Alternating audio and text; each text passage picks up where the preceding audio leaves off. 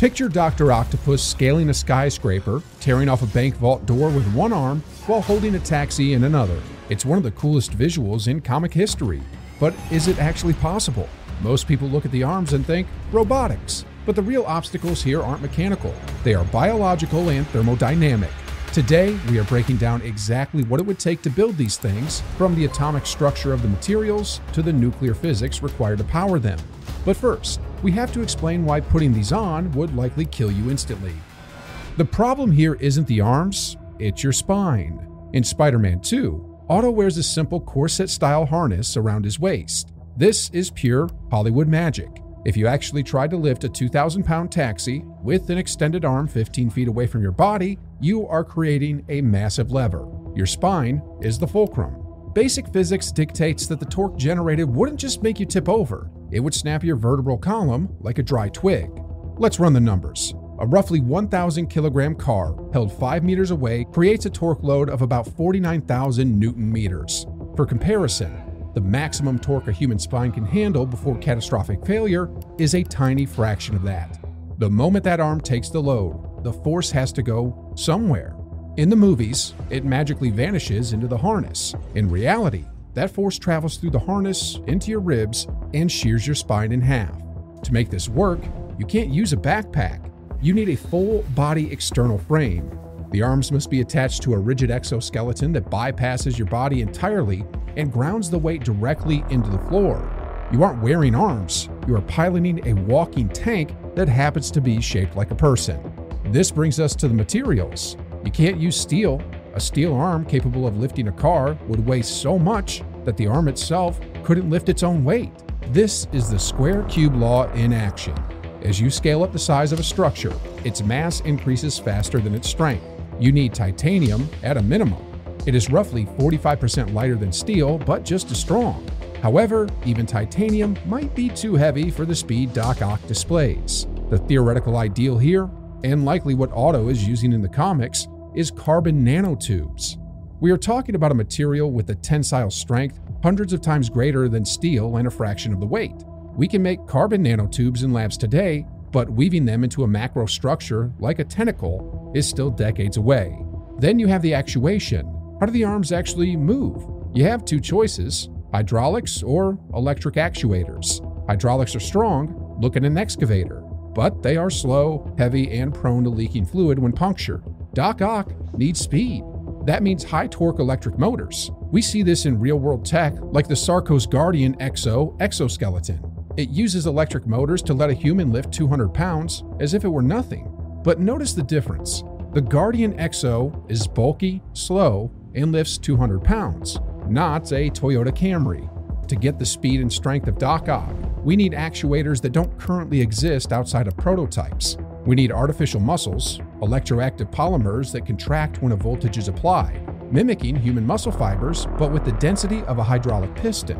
Without this, you are just building a really expensive forklift that can't catch a punch. Even if you solve the spine-snapping torque, secure the carbo nanotube supply, and invent new artificial muscles, you hit the mass problem. 4 arms, plus the exoskeleton frame to ground them, plus the motors. You are now carrying an extra 400 to 600 pounds of gear. You aren't walking up walls, you are cracking the pavement every time you take a step. And we haven't even talked about the biggest hurdle yet. A 600-pound suit with high torque motors needs a staggering amount of juice to run for more than 5 minutes. You have built the frame, you have reinforced your spine, and you have sourced the carbon nanotubes. Now you have a 600-pound paperweight strapped to your back because you haven't figured out how to turn it on. The energy requirements for a machine like this are frankly staggering. To lift a 2-ton vehicle 5 meters into the air in under 3 seconds requires a burst output of roughly 33 kilowatts of power. That is just for one lift. That doesn't account for the constant energy drain required to hold that weight in place, or the rapid movements needed to block punches from a superhero, or the power needed to run the onboard computer systems. If you try to power this with modern lithium-ion batteries, the math falls apart immediately. Look at a Tesla Model S. Its battery pack weighs over 1,000 pounds and takes up the entire floor of the car.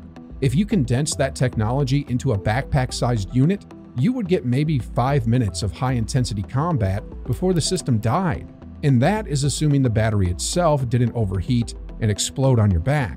Batteries simply do not have the energy density required for high-performance robotics of this scale. You would spend more time looking for a wall outlet than you would fighting Spider-Man. This is why the Raimi movies were actually scientifically brilliant for focusing on precious tritium and fusion power. Otto Octavius understood energy density. Chemical energy, like gas or batteries, is limited by electron bonds. Nuclear energy is limited by the strong nuclear force, which is millions of times more potent. A kilogram of gasoline gives you about 46 megajoules of energy.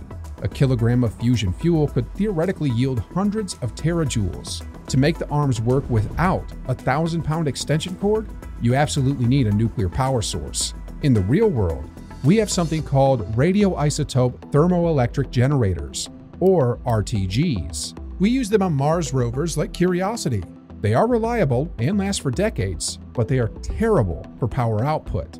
The RTG on Curiosity produces about 100 watts, barely enough to power a light bulb, let alone a mechanical tentacle crushing a bank vault. Now, you run into the law of thermodynamics, specifically waste heat. No machine is 100% efficient. Even a highly efficient electric motor generates heat. If your suit is drawing 50 kilowatts of power to fight, and your system is 90% efficient, which is generous, you are generating 5 kilowatts of waste heat. 5 kilowatts is roughly the output of 3 or 4 high-end space heaters running at maximum blast. Now, imagine strapping those space heaters directly to your spine and putting a trench coat over them. Without massive radiators, which the Doc Ock design notably lacks, that heat has nowhere to go. It would conduct into the frame, then into the harness, and finally, into you. However, let's suspend our disbelief one more time. You have the frame, the fusion reactor, and a suit made of magical cooling gel. You are ready to go. But now you face the most complex challenge of all, telling 4 extra limbs what to do without your brain short-circuiting. The final hurdle is perhaps the most terrifying. You have a nuclear-powered, titanium-reinforced tank suit. Now you have to drive it, but you aren't using a joystick or a keyboard. In the lore, Otto controls these arms with his thoughts. To understand why this is nearly impossible, you have to look at the cortical homunculus. This is a physical map of your body located on your brain's motor cortex. You have specific neurons dedicated to your thumb, your lips, and your toes.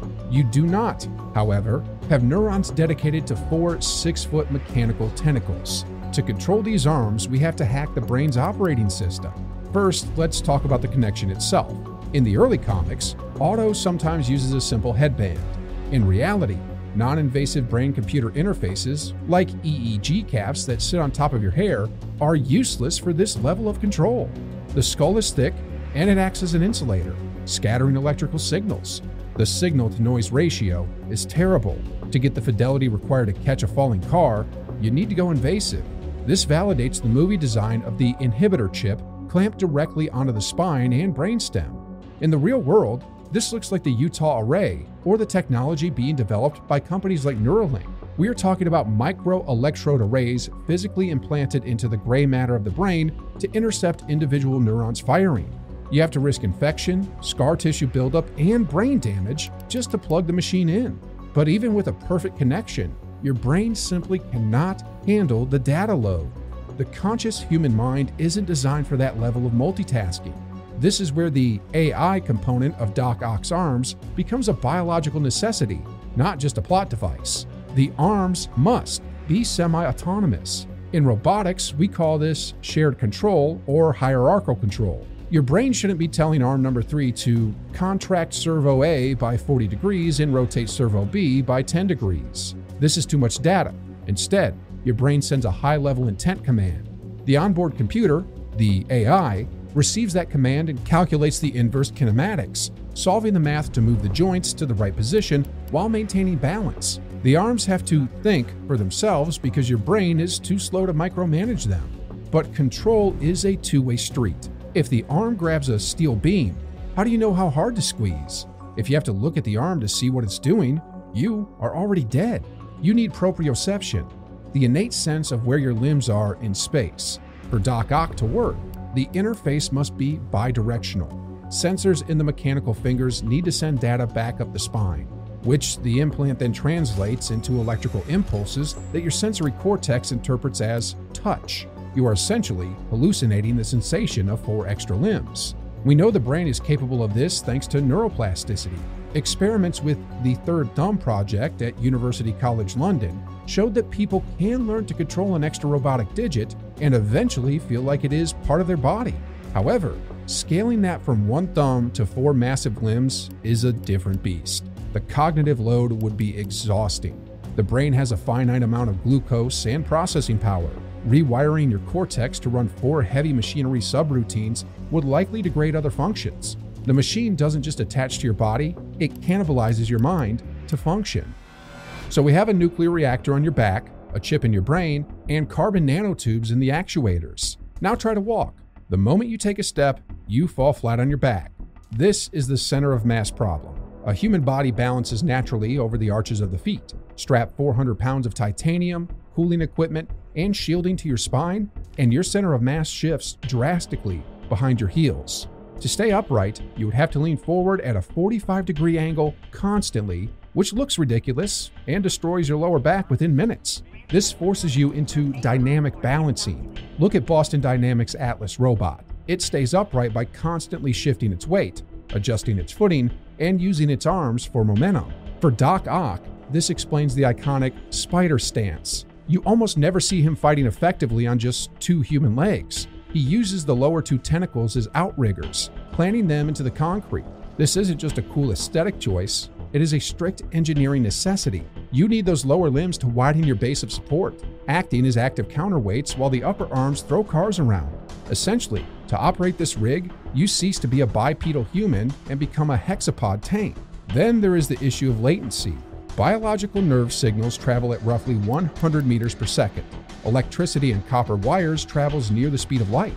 However, the processing of that signal, converting noisy brain waves to digital commands, calculating the physics, and activating the motors, creates input lag. If Spiderman throws a punch, your biological eyes see it, but your mechanical arms might react 50 milliseconds too late because the AI is still solving the inverse kinematics equation. In a fight where milliseconds matter, that lag gets you knocked out. You aren't just fighting the hero, you are fighting your own ping. Finally, consider durability and shock absorption. These arms are filled with sensitive gyroscopes, force sensors, and microactuators. If you use them to block a punch from a superhuman who can stop a speeding train, that kinetic energy doesn't just disappear.